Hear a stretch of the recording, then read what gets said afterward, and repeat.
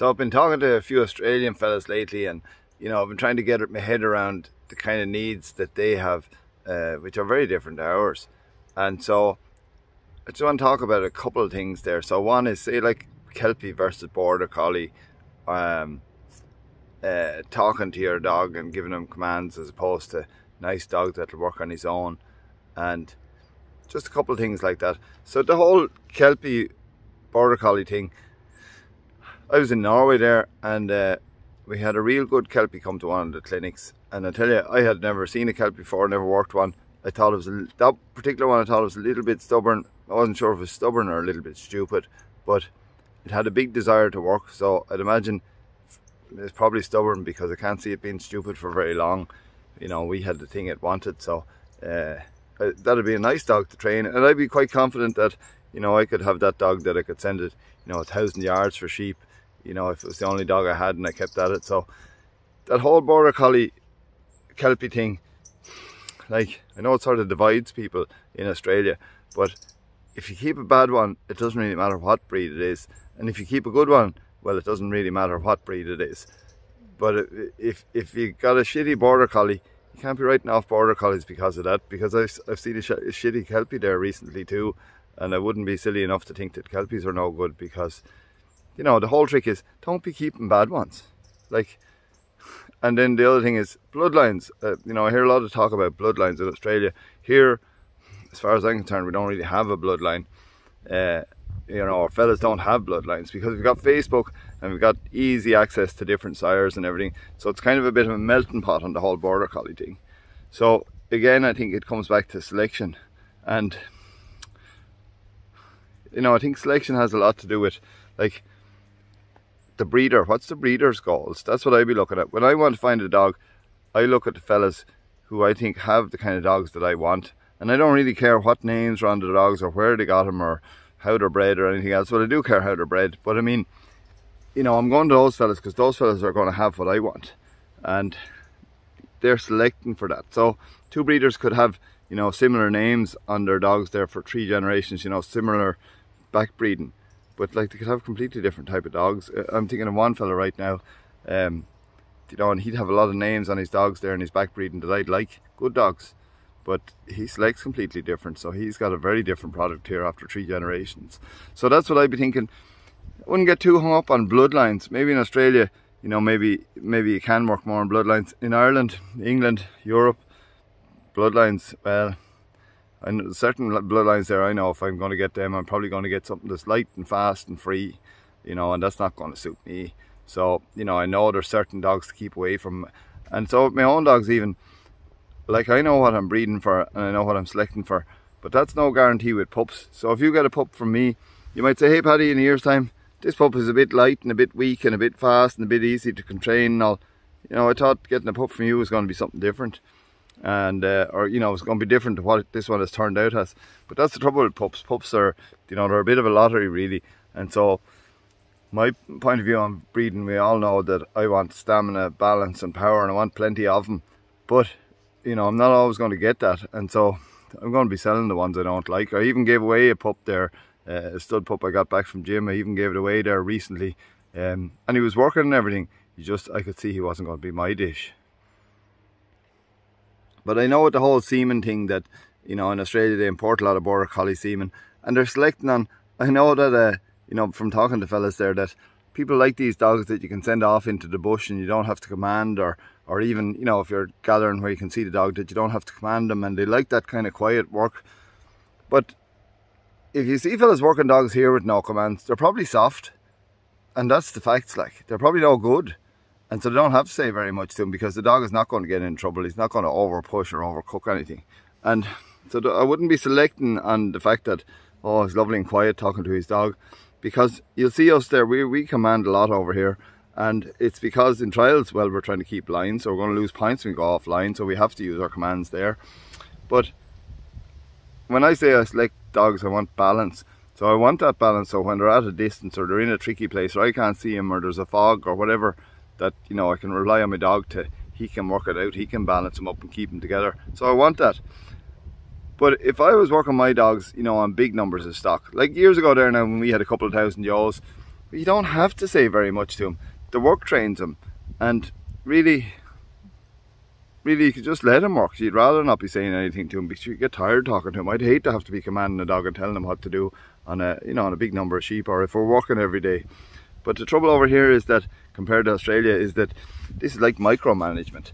So, you know, we're always working on small numbers. We're always working on fine details and fine tuning and stuff that in Australia you don't need to worry about too much. When I was working, I didn't have to consider that kind of thing too much. And I didn't have to fight with my dogs too much to train them either. You know, I didn't have to, you know, widening them and things like that was a lot easier because, for example, outruns. If I sent him out there for 500 sheep in a field and he cuts through them, well, I'm going to keep flanking him and working the shit out of him, and then he'll soon figure out that it's in his interest to keep out around the fence and gather them all up, because then he'll only have to do it once. So any dog with half a brain is going to learn that quick enough. So, you know, work is really, if we had big work here, our dogs would look different. And it's not that they might be different. Well, certainly the weaker ones, they'd show up more. But if we had big work, it would do a lot of the training. And so we wouldn't have to be doing the micromanaging thing. And we wouldn't be training, you know, we wouldn't be delving down into the whole training idea as much. I thought I was a good trainer years ago, but I look back now and I could see it's just that I had a volume of work and my dogs were working every day. They trained up fast. It wasn't that I was a genius, like. And then there's one other thing I want to talk about that's a little bit of a myth here, and it gets up my nose now, it really gets up my nose. It's where some fella says, oh yeah, well my dogs aren't just trial dogs, they're work dogs too, because they have to do all my work. But if you look at all his work, you know, maybe he has 200 sheep or 400 sheep, maybe his handy little paddocks, maybe his fences are good, maybe his yard is good. And really the truth is, if I had a weak dog I could do it, because what you'd find is if you're with that fella, is that he's helping these dogs a lot. You know, when you know he's closing gates behind sheep, he's tightening them up, the dog doesn't actually have to do that much. I could do a lot of work with a weak dog, or a green dog for that matter, but if I had a weak dog I could do a hell of a lot of work with him. I could make him look good. I'd tell you he was good, because you won't find anybody here that'll tell you that their dog doesn't have power. They all have power. But there's a big difference between, you know, dogs that can really work. Let me just think, what is the difference? Well, with those guys, the dog is doing it on the dog's terms. Whereas, say, when I want a, you know, a dog to do something, he's doing it on my terms. When we go up to the mountain, he can't just say, hey Paddy, this is not really working out, I'm getting a bit tired here, and that one is a bit too difficult there, and she's fighting with me, she keeps trying to headbutt me and all, and she's up on that rock, and no, I don't really want to get her today, maybe you could get her, Paddy. My dogs don't say that to me. But if I had some of those dogs that the fellas would be, my wife just rang me there to tell me that we're 19 years. It's 19 years today since I proposed to her. Yeah. So anyway, but now I'll tell you a funny story about that. I met my wife, and after about 3 weeks I was nearly going to propose to her, and then I said, no Paddy, don't be impulsive now, wait. So I waited for another 3 weeks. So after 6 weeks after meeting her, I proposed to her, and she said yes, lucky enough. And then 6 months after that I was married to her. And now she wasn't pregnant or anything, we didn't have babies for a couple of years. But the reason that I was able to, you know so fast that this was the right one is because she had all the qualities of my best dogs. Now she didn't have power, balance and stamina, but what she had was, I knew that, you know, if things went wrong, she wasn't going to jack up and leave me there. Or I knew if, you know, if I made some mistakes with my money and lost all my money and we didn't have a pot to piss in, she wouldn't be gone. I'd still have her. And you see, that's the same thing as my dogs. When things go to shit with my dogs, I only keep ones that will stay with you, because there's going to be plenty of times where I'm wrong. Years ago when we were lambing big numbers out, like you'd be worn out, like, and I was hot as hell then because I was young and all, and you'd be fighting with dogs and all. And it'd be no good having a fella that, even when you're wrong and you're fighting with him, and he just clear off on you, because I know that's what a lot of dogs, you know, that's what they're made of. There's not a lot in them. And so it was the same. I could identify that characteristic in my wife, and I said, yep, here's someone I can depend on, here's somebody I can tie up with. And so it was the same characteristics that I look for in my dogs. If my dogs got out, if sheep got out in the middle of the city with me, I wouldn't have to worry. I'd just pull up with me Jeep and trailer, and I wouldn't care if there was buses going by or people or anything else. I know that I get the sheep.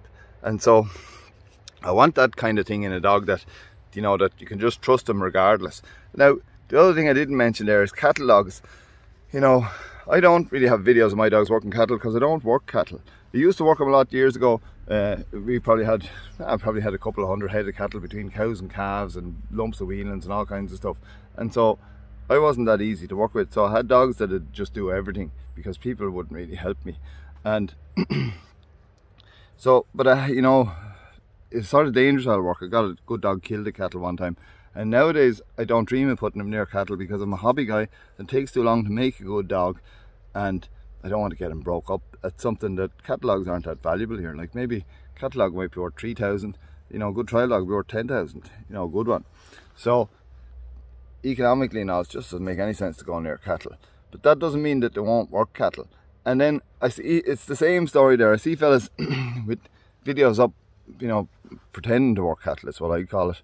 You know, the cattle are used to coming into a yard, or they're used to coming down here to get a little bit fed, and they put the dog around them and it looks like they're working. But it's the same with cattle or with sheep or with anything. You see these reversing videos, they're reversing yos around, and sure, the yo is not going to fucking threaten the dog in a fit. So those kind of videos now, they're rubbish, like. So that's back to what I'm saying there. You know, when we're selecting, we don't want to be selecting because the fella's not saying much to the dog because it's probably weak.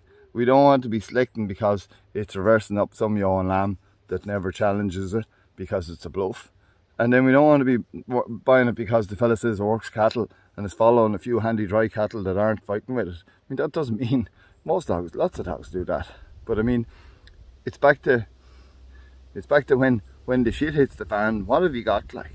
So I'm not trying to promote my own dogs here. I'm just trying to say, question what you're looking at. Like, you know, don't just suck it in there. You could be buying real rubbish there. You could be breeding the real rubbish, and you think you're breeding to something nice, and it's all a little fantasy in your head, like. So, you know, make sure you know what you're looking at.